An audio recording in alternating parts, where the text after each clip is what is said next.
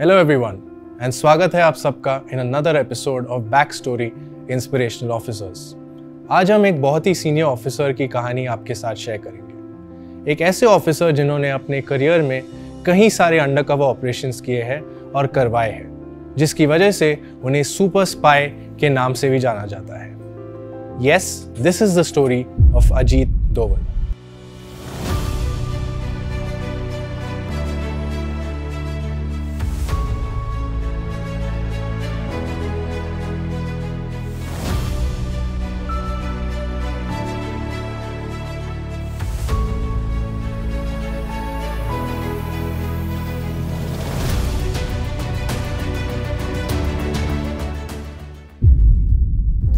Ajit Doval is a retired IPS officer of the Kerala cadre from India who is a former Indian intelligence and law enforcement officer.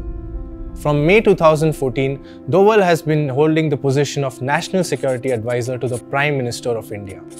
Moreover, he had been the director of the Intelligence Bureau in 2004 and 5 previously, after working as the head of its operations wing for a decade.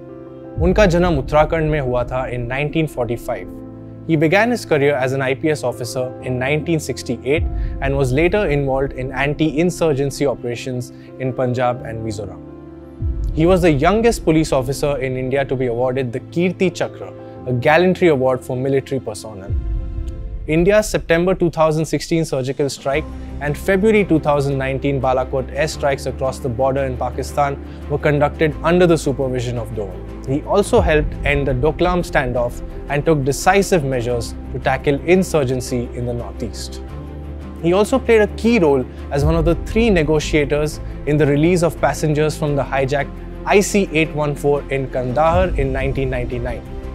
He successfully terminated at least 15 hijackings of Indian Airlines aircraft between 1971 and 1999.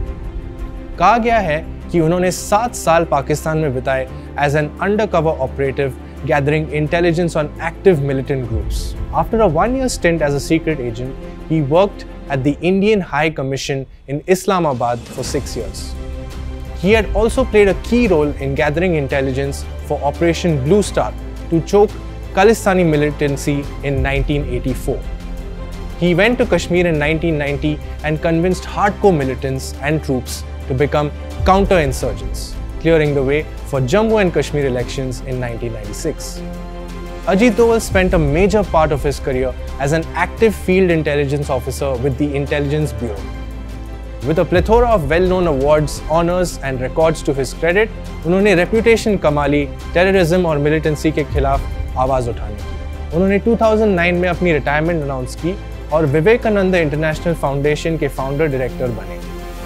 बात करते हैं उनके एक और बड़े achievement की। In 2014, he ensured the release of 46 Indian nurses who were trapped in a hospital in Tikrit, Iraq. वो एक टॉप सीक्रेट मिशन पर इराक गए on June 25, 2014 to understand the position on the ground and made high-level connections with the Iraq government. July 5, 2014 को nurses को सही सलामत India वापस लाया गया and later Doval also headed a successful military operation in Myanmar along with the Army Chief General Dalbir Singh Suhag against National Socialist Council of Nagaland militants operating out of Myanmar.